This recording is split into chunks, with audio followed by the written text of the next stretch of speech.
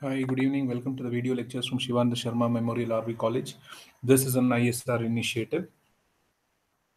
Shivanda Sharma Memorial RV College is one of the premier institutions run by the prestigious RV group of institutions. We have come up with a unique initiative to engage students at the time of this unforeseen medical emergency caused by the corona outbreak. As a socially responsible institution, we would like to connect academically with students to make good the losses caused. In this connection, I, Gokul from the Department of BBA, has posted a video on the subject income tax and the topic profits and gains from business and profession, and the subtopic is professional gains. Please watch the video till the end, like, share, and subscribe to our YouTube channel, and also share this video with your peer groups. Thank you. This is the last part of the topic income from profession. In my previous video lectures, I have discussed about uh, how to calculate the income from profession of lawyers and doctors. Today we come to the last set of professionals, that is chartered accountants. So let us go through the format quickly. As far as a chartered accountant is concerned, his professional receipts are his audit fees, his income from accounting work, his institute fees, the examiner's fees, gifts from clients if he's receiving anything, any consultancy services that he has done, and any other receipts. That's his total professional receipts. What could be his professional expenses, office or institute expenses, cost of books, that is the depreciation part of it, then motor car expenses relating to professional work, membership fees related to the institute, then depreciation on office equipment, cars, scooters, etc., office expenditure, other expenditure to enhance his professional knowledge, then stipend to trainees, then subscriptions to journals and magazines related to his profession, and then depreciation on office furniture. So this is a gist of his professional receipts minus his professional expenses. That is what you get income from profession. So with that background, let us try to solve a problem here. Let me just read out the problem for you. Let me try to make the font as big as possible so that Mr. Ramarao is a chartered accountant in Mysore. His receipts and payments are as follows. Receipts are on your left hand side, balance brought down, dividend, professional income, house rent, race course, lottery prices. His expenses are salary, rent, telephone charges, professional expenses, motor car expenses, miscellaneous expenses, purchase of car, advance income tax, personal expenses, purchase of professional books, electricity, LIC premium, and balance brought down. Let us go through his the adjustments. One third of motor car expense related to personal use. Depreciation on motor car allowed is 15%. Rent includes 30,000 paid for residential accommodation. Miscellaneous expenses include donation paid to a notified temple, rupees 20,000. So just like we did in the other video lecture, let us try to identify the professional receipts and mark them so that it's easy for us to jot it down in the format. Balance brought down to be ignored, nothing to be done. Dividend is not a professional receipt. Professional income, definitely it is a professional receipt. Let us mark it in green. House rent is not a professional receipt. Race course is not a professional receipt. Lottery price is not a professional receipt. These two come under other sources. And house rent, of course, comes under house property. So the only professional income that you have is 5,60,000. Let me write it here. Professional income is the extent of 5,60,000. Let me reduce the font here. Now that we have read the problem, I think I'll just reduce the font so that now any adjustments here, anything to be taken? Nothing. Now let us run through the professional expenses. Salary is a professional expense. So let us consider that.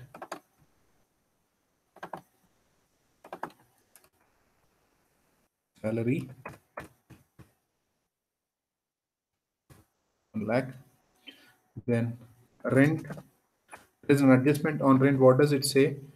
Out of 60,000, 30,000 relates to is residential accommodation. So that cannot be taken as his professional receipt. So only 30,000 has to be considered. So we have taken care of that. Then telephone charges is a pure professional receipt. So whichever had an adjustment, let us put it in yellow. 24,000 lighter so that it's easier to read.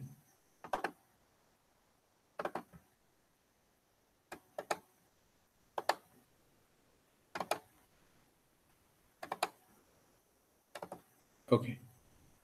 Telephone charges. Let me put it here. Telephone charges 24,000. Professional expenses. Professional expenses 20,000 taken care of. Motor car expenses 48,000. So there's an adjustment. Motor car expenses. How much is it? 48,000. So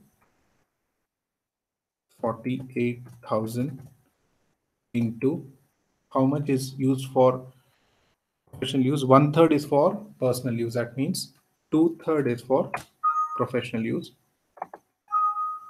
Sorry.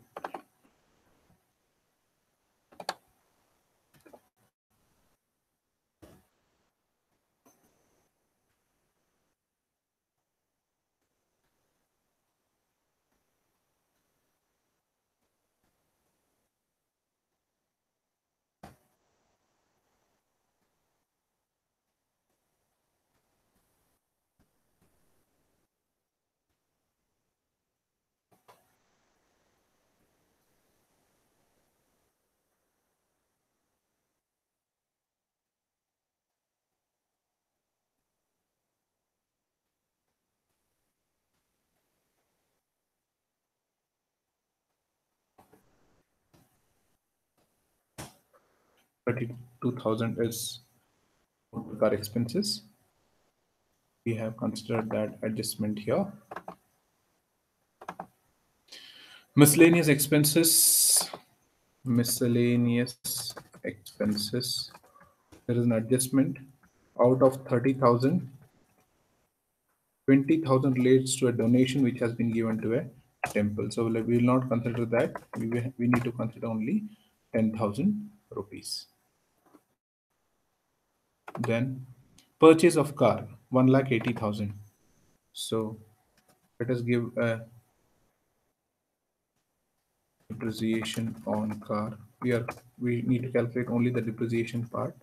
1,80,000 into 2/3. That is only the extent to which we are using for professional use.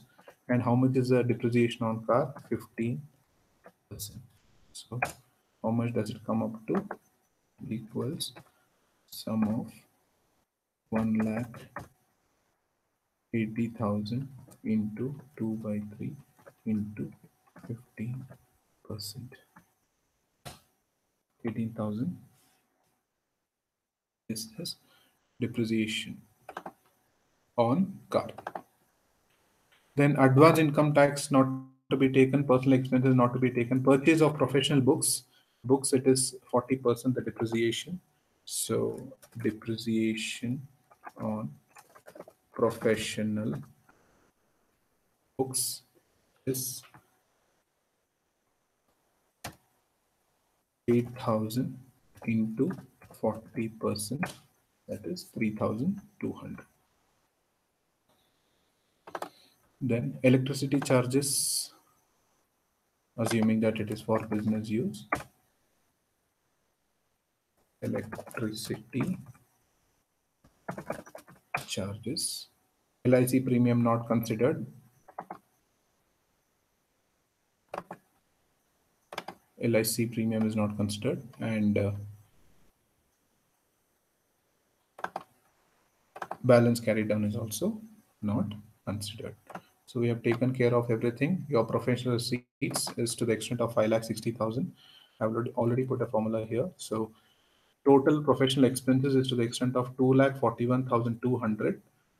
So your income from profession is to the extent of 3,18,100. 318,800. I hope the problem is clear.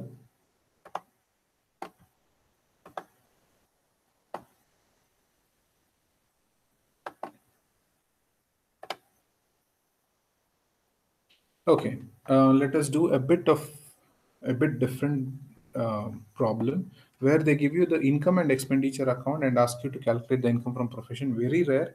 I've not seen so far. I've not seen any question paper in our syllabus where they've asked this. But having said that, let us try this problem. So it's as good as solving a business problem. Income. So here, the following is the income and expenditure account of Mr. Praveen, a chartered accountant, and they have given the income and expenditure account. Compute his professional income for the assessment year 2019-20 after considering the below adjustments. The car is used equally for work and professional use. Depreciation allowed for official work is 500 rupees. Employee salary include rupees 1,000 paid to domestic servant. Loan taken is for personal use. So I think the only we could.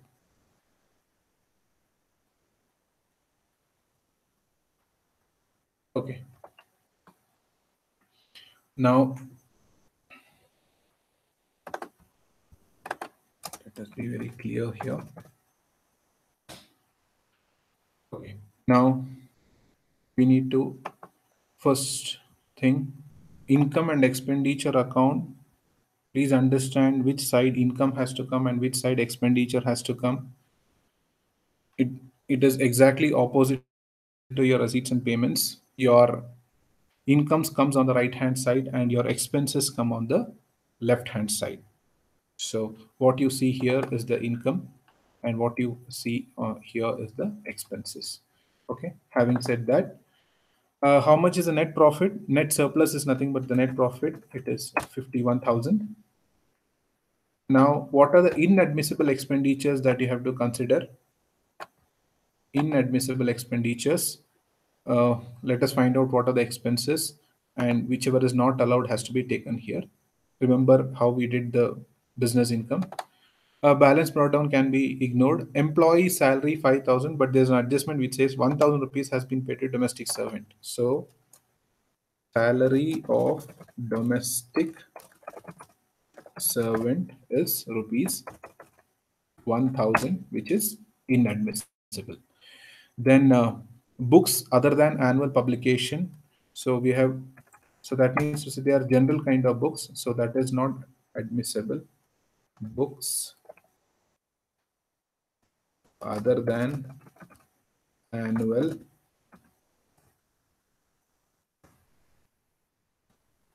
publication.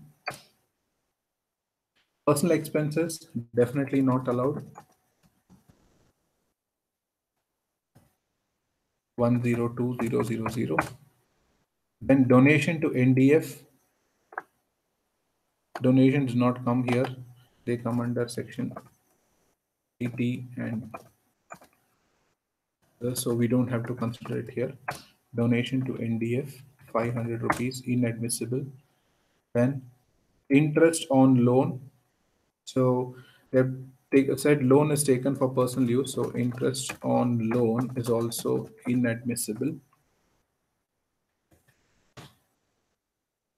Income tax not allowed.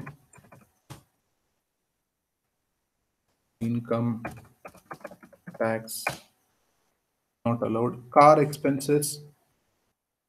Car expenses. What does it say? The adjustment says that the car is used equally for work and personal. Depreciation allowed for official work is 500 rupees. So car expenses is 2,000. So that means to say half of it is used for personal work. So whatever is used for personal work is not allowed. So 1,000 rupees is not allowed here. So we have taken care of that. Do we have any admissible expenses not debited to P&L? Yes, we have. What is that? The adjustment says the car is used equally for work and personal use. So whatever was used for personal use, to that extent, we have added the car expenses, but we should allow him the depreciation allowed. The depreciation allowed for official work is 500 rupees. So depreciation on car, how much is it? 500 rupees. So we can allow him that. Then rest of the adjustments are taken care of. Do we have any non-business income credited to IND account? Yes, let us go to the income part. Audit fees is purely a professional receipt, so you don't have to worry about it. It's a business income. Gift from father-in-law is a non-business income. Gift from father-in-law is a non-business income. 5050.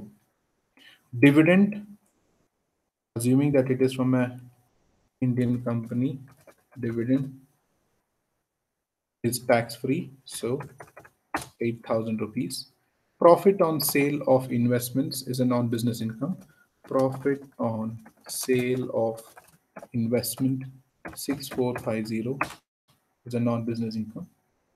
And yeah, I think pretty much we are done with this. Anything else? Any adjustment to be taken care of?